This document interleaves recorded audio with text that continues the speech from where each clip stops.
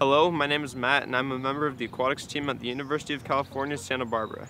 Today I'm here to teach you about getting over your fear of the water to help you with your water safety and skills. Whether you're a child or an adult, you can get over your fear of the water.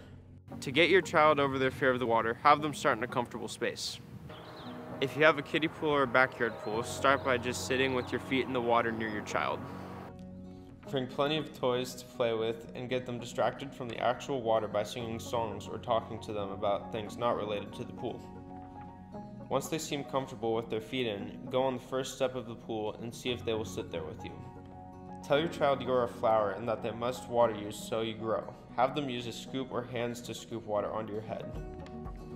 As they do so, perform a little dance, then reverse the roles and scoop water onto your child. Be patient with your child and most importantly, go through every step of the process with them. Encourage your child to put their face in the water, first by blowing bubbles. Once they are comfortable blowing bubbles, you can try to get them to put their eyes underwater. Put your eyes underwater and then tell them you see fish underwater. Ask them if they can look underwater and count the fish. The last step before submerging their whole head is getting your child comfortable with submerging their ears. You can do this by putting one of your ears underwater and telling your child that now you hear the fish. Then ask them to listen with the other ear.